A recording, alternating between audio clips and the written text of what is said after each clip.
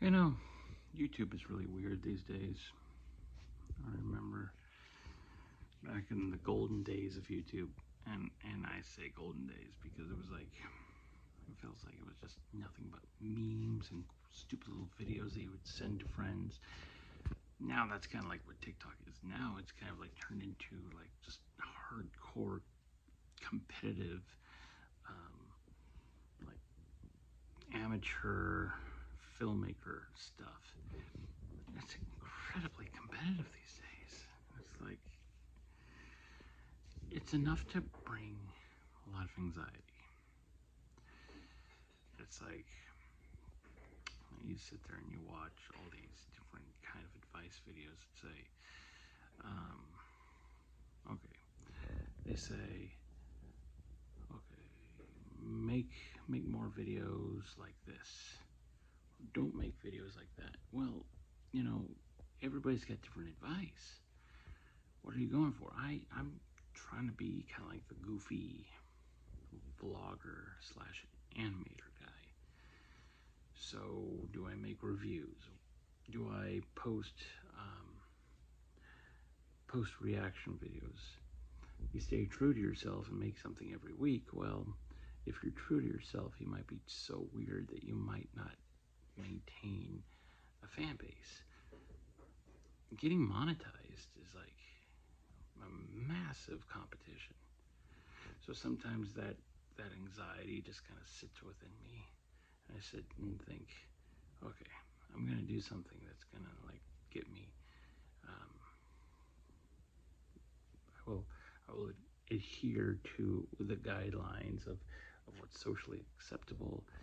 I won't be this weirdo with different colored hair and wearing a mask, and I'll talk about the kind of things everyone wants to talk about. But the truth is like everybody talks about that kind of stuff.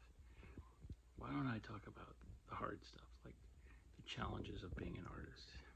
It is hard to be an artist. Why don't I talk about what I feel is important? Well, I talk about that stuff and I don't get views. So it's really the hard thing is it's very competitive. Sometimes the algorithm will be completely against you. So I will be. So I've got my Scribbleland music Roku channel, and I also have an on-demand channel that I'm slowly building. My plan is to put it on Apple, put it on what's it called, Roku, and all the other streaming services, and it'll be like a subscription based, but like artsy, weird stuff, kind of like my answer to Adult Swim. Made a magazine, so it's like I've just been grinding, and I think that's a good thing to do. And sometimes when I work hard, I see people just. Sometimes I see people just disappearing from my life when I work hard, because I guess sometimes they just don't get it, or maybe I'm just being paranoid. I don't know, but it's hard to make YouTube videos. I'm still gonna do it. I've had more success with shorts, but then I found even more success with TikTok. Haven't really broke that threshold, but you know, it's hard. It's hard. So what do? Do you just give up? Sometimes I get frustrated and I take a little bit of time off. Then I come back and I say, don't give up. I guess persistence is the key to success. Consistency is the key to success. Or what I could do is just try to do something different. So I've been alternating between just my silly nonsense of talking about being an artist. So I'll do a human video for those who care.